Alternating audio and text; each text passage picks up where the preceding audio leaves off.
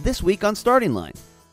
And we want to get the farmers and the farm families to be able to talk to the people that they need to. Representative Jean Poppe talks to us about the lack of options for those seeking mental health care in Greater Minnesota. And we learn more about her proposal that aims to be part of the solution on this week's Starting Line.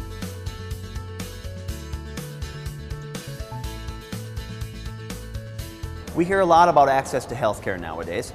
It seems like the lines at the clinic are longer. Some people don't have access at all. It's a problem that's coming to a head in Greater Minnesota. Some farm families and businesses are struggling with stress or financial problems, and the lack of health care options is leading to a mental health care crisis. Representative Jean Poppe is sponsoring a proposal that she hopes will help rural Minnesotans find the help they need. The DFLer from Austin spoke to us about her bill and the issue that's facing some residents in Greater Minnesota. There's a stigma around saying that you need help and saying that you aren't able to, the books aren't going to balance this month, or they haven't balanced the last 6 months, or all of a sudden they owe some money to their seed company and they're not able to pay it, and they've gone to their lender and the lender has said, you know what, we have to really look at your balance sheet and it's not working out. So there are a number of things that can happen, and if you're thinking just about the financial piece, you can have a frustration about how your finances aren't managing, but if you then have that happening over the course of time and you maybe don't know who to go to and you feel like you can't solve the problem, you're never going to be able to see the light at the end of the tunnel, that's when something happens. And there is, I think, farmers especially, they don't necessarily talk to their neighbors or friends. Spouses sometimes don't even know the depths of what somebody is facing, and that was really the testimony we had, was a woman who farmed with her husband, and they were going through tough times.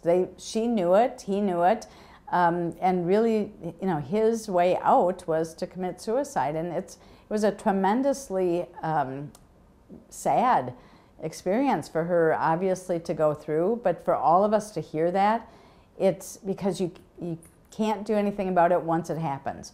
So we have to try to do things about it before we get to that point. And there are other families that are in that situation. And certainly in the 80s, we had farmers that committed suicide. We are seeing that again. So some farmers are able to kind of be resilient and continue on, or they reach out and they get that additional support. But the ones that aren't reaching out and getting the support, we want to make sure that they understand we have resources for them to be able to use. What would House File 232 do for these folks? House File 232, actually, in the 1980s, in the mid-80s, we had a farm crisis. And people of certain ages can remember that that was a really difficult time for farmers. And when we had the farm crisis, that's really when Farm Aid started. And for some people, to know Willie Nelson created Farm Aid. And then they put money into different projects and different entities within Minnesota, actually. So some things that started out of that was farmer-lender mediation, the concept that we needed to be able to have somebody to help farmers go to their lenders and to know what they could do and what their rights are, and kind of help them resolve problems without just being, this is what we're going to do and you're going to have to take it. So I think there was a lot of that, the mediation. Farm advocates, we in Minnesota have farm advocates. Right now we have 10 farm advocates that are located across the state. And they are people that are well-versed in farmer-lender kinds of issues. They certainly understand transition, so somebody who might be wanting to retire from farming. They might be talking about health care or mental health care, so they can help to just listen to what a farmer's concerns are and be able to then get them to the right resources. All of those things started in the mid-80s.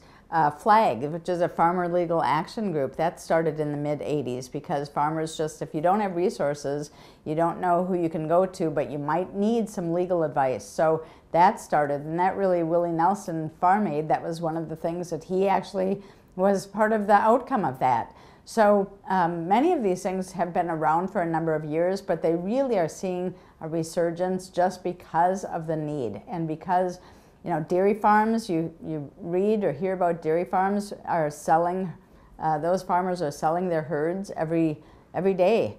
We hear of another dairy farm that they just can't make it. There's been, 5 years going on of low prices.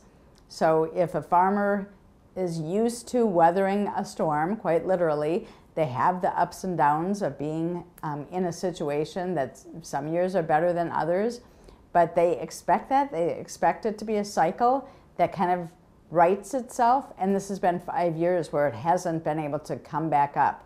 So just the high cost of things like that, high cost of health insurance. People are burdened by that as well, and if they're having something happen, it can be anything that can happen in their family that can cause people to have extra stress and extra anxiety about the work that they do. So one of the problems with addressing this issue is that there aren't many options for healthcare in Greater Minnesota. How do we fix that?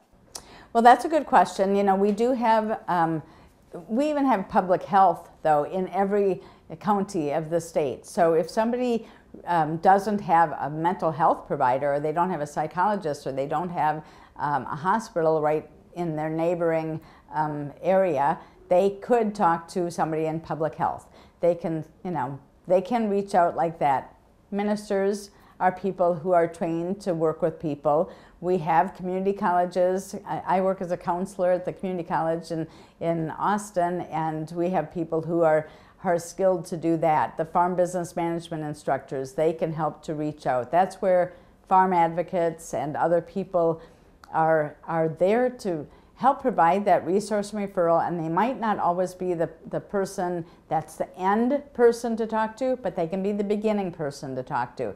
And we want to get the farmers and the farm families to be able to talk to the people that they need to. So we're really trying to encourage people to just make a phone call. Can be to the hotline, could be to a farm advocate, could be to visit with their minister, to talk to their lender. It could be in any route that they go. And then we want those people that are available and have heard that first cry for help or that first conversation to then know who they should go to as well. With the bill having many co-sponsors from both sides of the aisle, I think this might be one of the more bipartisan issues in the House. Would you agree with that? Oh, absolutely. I think rural mental health has been an issue that we've talked about over the last couple of years, and it really is just hitting home now because of, again, trade concerns, the tariffs, the weather, commodity prices.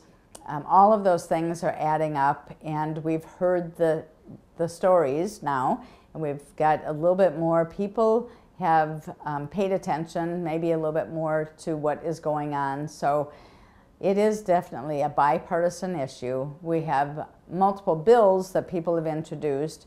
We will be working on a single bill that will go forward that will help to add farm advocates, so we have more people who are going to be able to be a resource. We'll hopefully add at least a second person to be able to help Ted Matthews when it comes to being that first call or 15th call for help, as they make their way through. We want to make sure that we triage to the point where we don't have a situation where somebody, is sitting with their rifle in their barnyard and decide to do something that we don't want them to do. There's help, there's hope, we can solve things, and people just need to know that we're trying to resolve and provide some resources for them. As of this interview, 7 Republicans have signed on to House File 232. The bill was held over last month by the House Agriculture and Food Finance and Policy Division. For more information on this bill or any bill that's introduced in the legislature, visit the House website, www.house.mn. Thanks for watching The Starting Line. We'll see you next time.